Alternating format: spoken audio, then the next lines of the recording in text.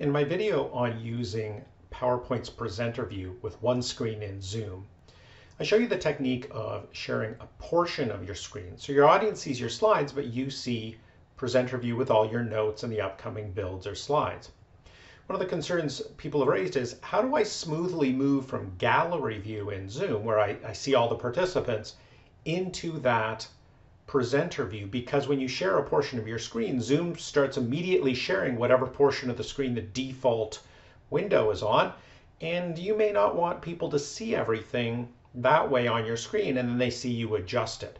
Is there a smooth way to do that? Well, yes, there is, and that's what I'm going to show you in this video.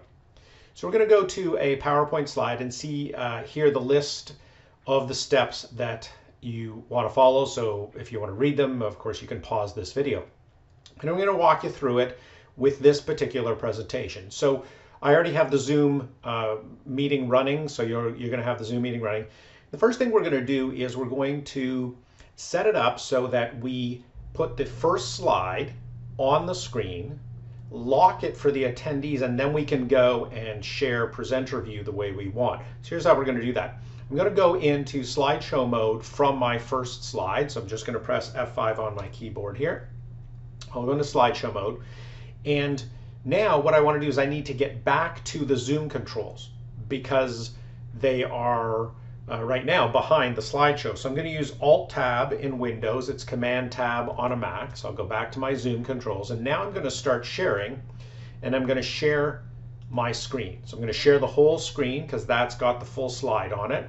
I'll click on Share, and you'll notice the audience is now seeing the full slide. Now what I'm going to do is I'm going to go up to the Zoom controls and I'm going to click this button, Pause Share. You notice the shortcut key there, Alt-T. Now what it's done is it's locked this on the attendee's screen. So I'm going to exit out of slideshow mode here.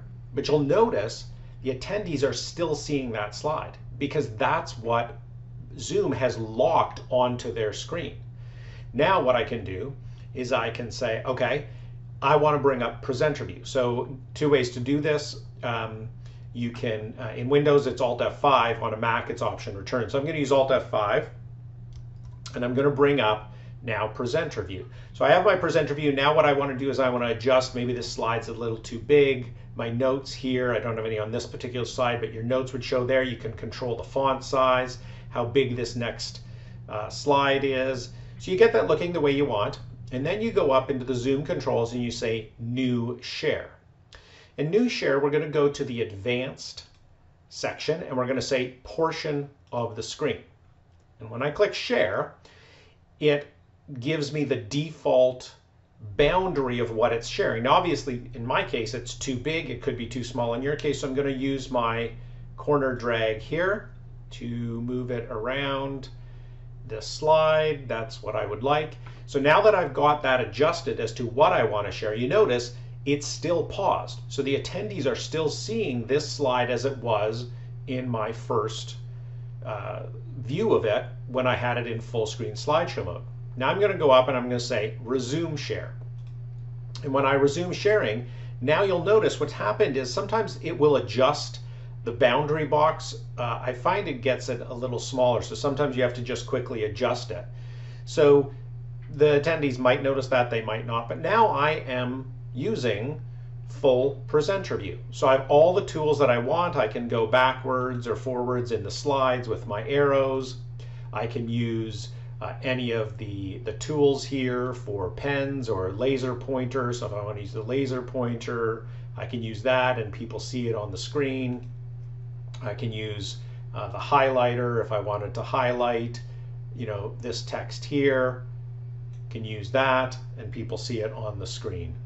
And so what that does is it allows you to have this smooth transition from the gallery view into this view here where you are using presenter view only on one screen.